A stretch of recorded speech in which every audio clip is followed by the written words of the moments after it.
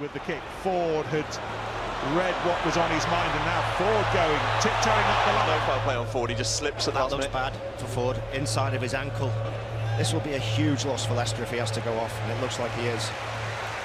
Dealing with injuries, this is my first long-term one, so it's quite a new experience for me really, but probably the mindset I've tried to have with it is to not think I'm injured, and I know that sounds a bit of a silly thing to say, but it's just to think of it as an opportunity. I've been lucky enough up until this point to not have a long-term injury, so that's like 12 years without an extended break, I suppose. So just to try and use this time to refresh physically, mentally, work on parts of my body, parts of my game, that hopefully when I do come back I'll be in a better place and hopefully a better player from it. So that's the way I've tried to deal with it. Of course, like throughout the process there's been difficult times where you think you can't see the light at the end of the tunnel, but for me it's just been about the opportunity and maximising that time as much as possible, and that's really helped me through the process.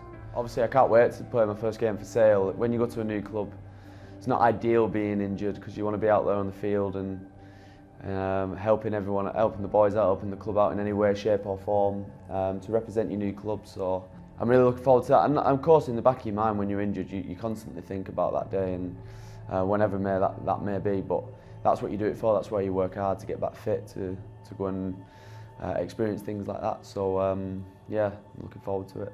Moving from Leicester, going back up to Manchester to play for Sale, it's been brilliant, to be honest with you. It's where my family are, it's where I grew up.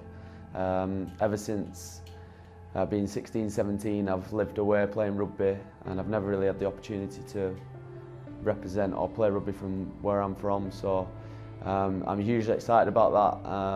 It's a great group of lads, it's a good club, and I get to go home to my family every night as well, so I'm really enjoying it.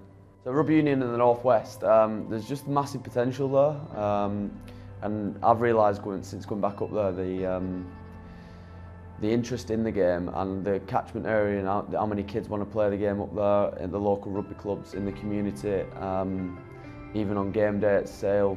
Now we're playing well and winning.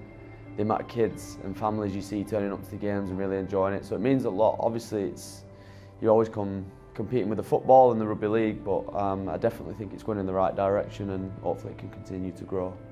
I think what makes rugby union different, especially in the Northwest, is just the values of the sport of rugby union. So in terms of like teamwork, creating mates, friends, memories, I don't think there's any other sport like it. There's such a togetherness about playing rugby and playing in a rugby team.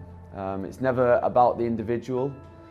It's always about the team always comes first, and I think that's a great value or something that can be learned, especially young kids coming through, that will also benefit them in other things in life away from rugby as well.